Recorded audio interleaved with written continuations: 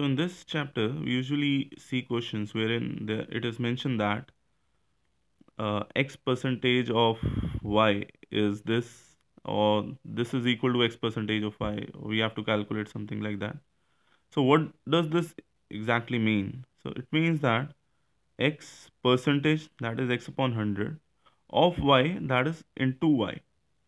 Because if suppose in a question it is given that 20 percentage, 20 percentage doesn't mean that 20 means it usually means that 20 percentage of something. If 20 percentage of 100 we want to calculate, it will come out to be 20.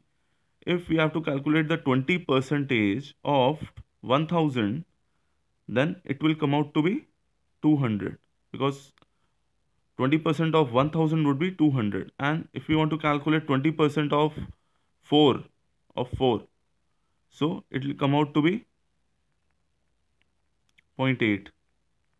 So we can see that it depends on the amount of which we are calculating the percentage. So that's why we multiply with this x percentage into y, so that we can get the value of x percentage of that amount.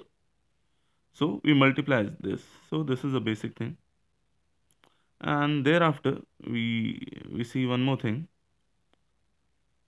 The percentage change we usually see in this.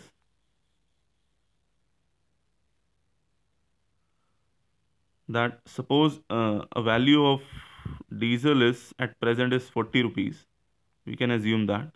And 3 months later it becomes 48 rupees.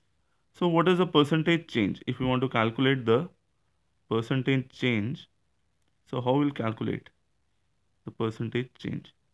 So we first have to calculate the amount of change that has happened from 40 to 48. What change is there?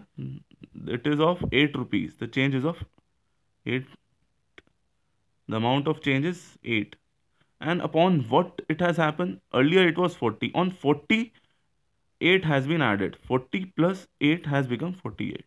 So the change of amount of the change of 8 has come upon 40 rupees. So this is a change. 8 is a change, and it has come upon 40 into 100, because we want to calculate the percentage. So in this case, the percentage change, what has happened is it is 20%. So the percentage change from 40 to 48 is 20%. Or we can see from this also, 20% of 40 is 8. So the 20% of 40 is rupees 8, and we add the 20% in it, that is rupees 8, it becomes 48. So this is a percentage change.